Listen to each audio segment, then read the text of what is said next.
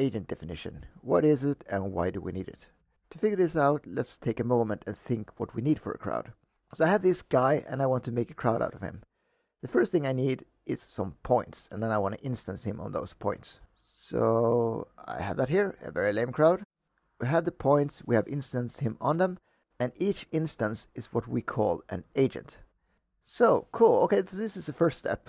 Obviously, we need to do a lot more. One of the things that would be nice is to have some variations. And sure, we have the randomized color, and that gives us a bit of variation. But it would also be nice to have some variation with the geometry. So for example, maybe some of them should have a hat, and some of them have a different shirt, and so on. So one way to go about this would be to have 3 different types of geometry that we instanced on. But that is a bit wasteful, so wouldn't it be nice if we just had one agent template, and in this we had all the geometry, and then we could just tell you what geometry should be visible. Let's do that. So in this crowd, I've added a sphere in a box in the agent template, and the agent template is what we call an agent definition. So I have the sphere in the box, then I randomly have them visible for different agents. And to control what geometry is visible, we have what we call layers. So layer is a simple set of instructions telling what geometry should be visible or not. So we are getting somewhere, but there's still a long way to go. So the next obvious step is that we want to have some animations to make it more interesting. So we can have that. So here we have them walking around. So we could of course approach these animations in different ways. So we obviously want to store the animation in the template, and then for each instance we can tell you what frame of that animation we want to play. So one way to solve this would just be have an animated geometry cache.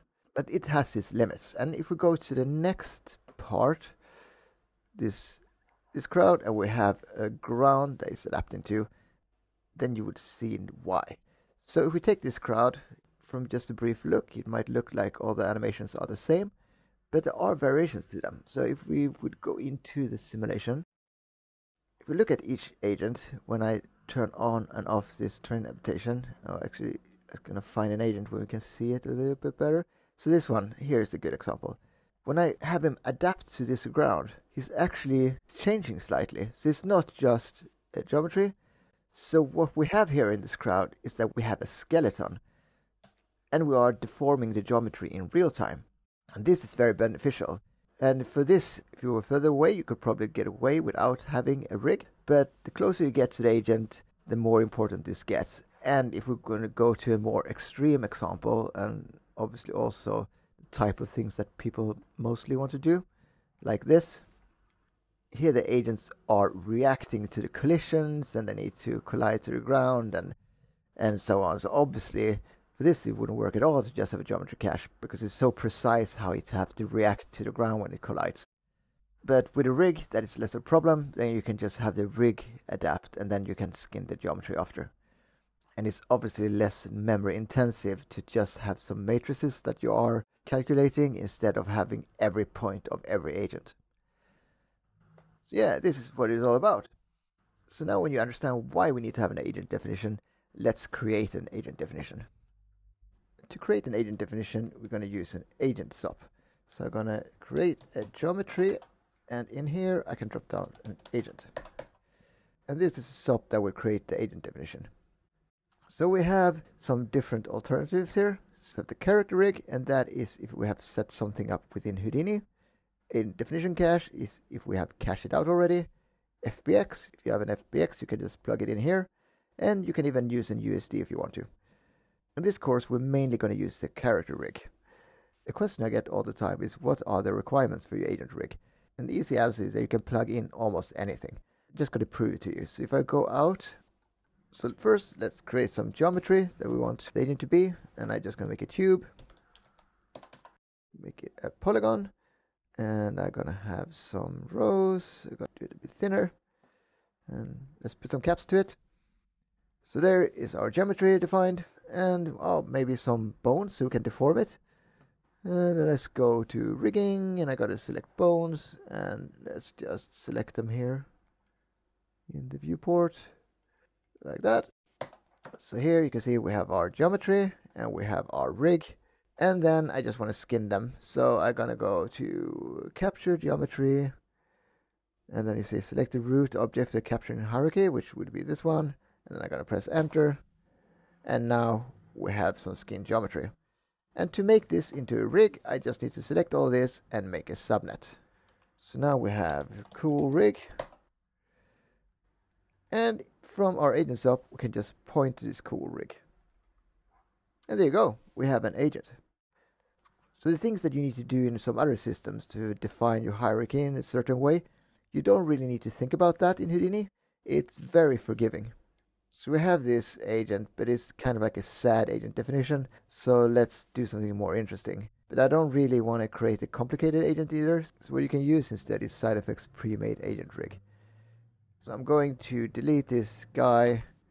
I'm going to drop down and mocapbiped 3. And here is the character we can make an agent definition from. And just, it's an HDA, and if you look in HDA, you can see here are our bones, and here is our geometry. And you have a lot of clips embedded, and you can read them from the chop, and you have some materials and some more. The main thing we care about right now is the geometry and the bones. So let's go back here, and then instead of pointing to this, let's point to mocapbiped 3. And here we have an agent. So that's pretty cool. If I press W and get in wire, I can see the skeleton. Sweet. And just to prove that it's deforming, if I drop down an agent edit, I can select this tool. I can just select joint here. And you can see all the geometry is skinned to the skeleton.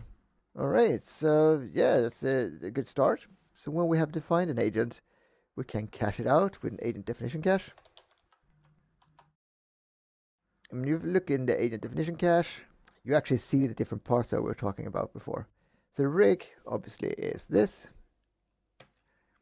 The agent layers are the instructions of what geometry that should be turned on and off. In this case, we actually just have one geometry. So if I click this allow editing of contents and go in here, you can see we have this geometry, but it's just one piece of geometry. I could have more pieces if I drop down another geometry and then do something here.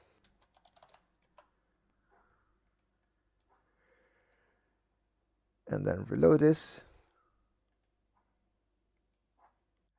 Now I have two pieces of geometries. Then I can create a layer that can turn on and off either of these.